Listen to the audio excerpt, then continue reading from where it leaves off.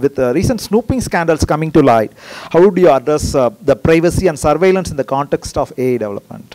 Well, I mean, that's a battle I've given up on. I mean, as I said earlier, I assume my phone is tapped. I can probably say hello to Mr. Modi right now if you want. Hello. so that's a battle I've given up. They're probably listening into this and saying, okay, what is he saying out there? With recent snooping scandals coming to light, how would you address the privacy and surveillance in the context of AI development? Well, I mean, that's a battle I've given up on. I mean, as I said earlier, I assume my phone is tapped. I can probably say hello to Mr. Modi right now if you want. Hello. so that's a battle I've given up. They're probably listening into this and saying, okay, what is he saying out there?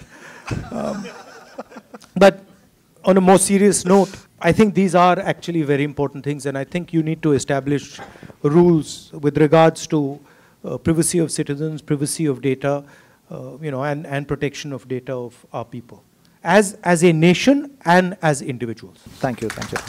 AI has the potential to disrupt employment patterns. How do you ensure that AI doesn't leave behind those who might lose their jobs due to automation? Frankly, I'm not one of those people who believes that AI is going to massively decrease jobs. I don't buy that argument. Okay. Right?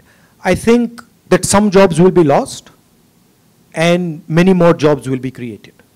Right? And I think we've seen this before. I was reading actually some accounts of when the steam engine, which you mentioned, was invented. People were saying it's going to destroy all jobs.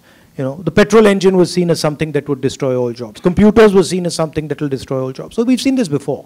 And none of these technologies have actually destroyed jobs. I think they have reallocated jobs. They've redistributed them.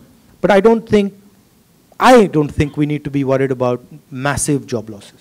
I might be wrong, but that's how I think about it. If you become the Prime Minister of India in 2024, what skills you think India should prioritize for future generations? I mean, for me, I'm sitting here today, and a lot of my time is spent back home in the rural environment. So it's a cultural sort of huge transition, seeing, having this type of discussion and then seeing the reality of the Indian education system and our school system and stuff like that. I think on the higher education side, on the engineering side and the technical side, our education system is reasonable. It's good. And it's competitive with any other, top economy of the world.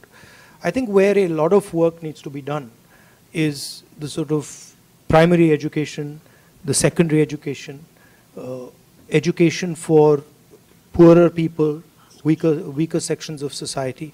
I think that's where a lot of focus needs to be put. And then also I feel that India needs to think about production and manufacturing and the type of skills that go into production and manufacturing, which frankly we haven't paid as much attention as we should, and I think is almost as critical as the services.